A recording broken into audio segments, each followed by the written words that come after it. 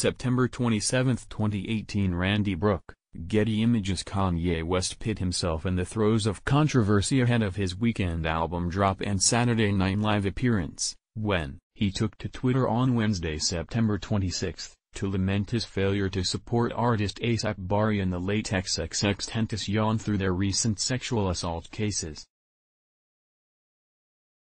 Kanye has been enjoying somewhat of a resurgence on the airways thanks to his I Love It collaboration with Lil Pump having debuted at No. 1 on Billboard's streaming songs chart. News of the single's success so moved Ye that he apparently felt called to celebrate publicly.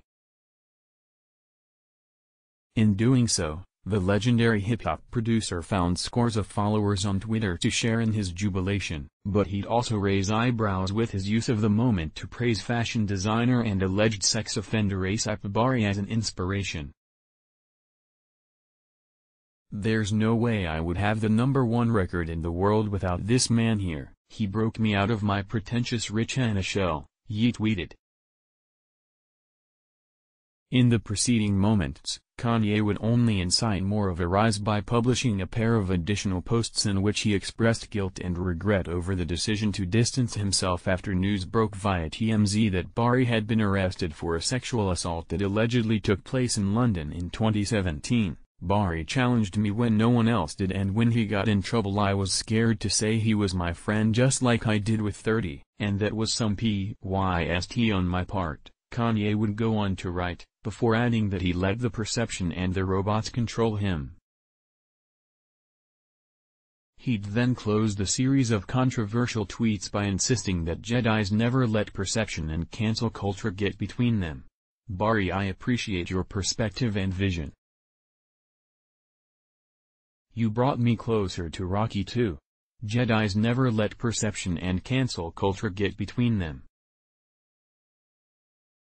Ye, at Kanye West, September 27, 2018. Fans would take notice of how Kanye made a brief reference to slain rapper XXXTentacion in his apology to Bari. Prior to his untimely murder in June, 30 had been awaiting trial for false imprisonment, witness tampering, and aggravated battery.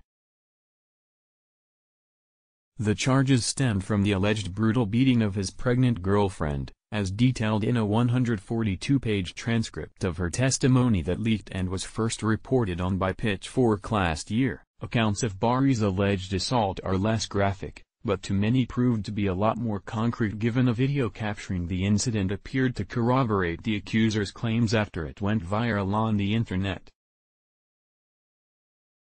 In the recording, a group of men stand around a bedroom staring at a couple laying beneath a set of covers. Before long, a man who is alleged to have been Bari rips the covers off of the naked woman and demands to be given oral sex. Humiliated by his actions, the woman springs to her feet and flees the room on the brink of tears.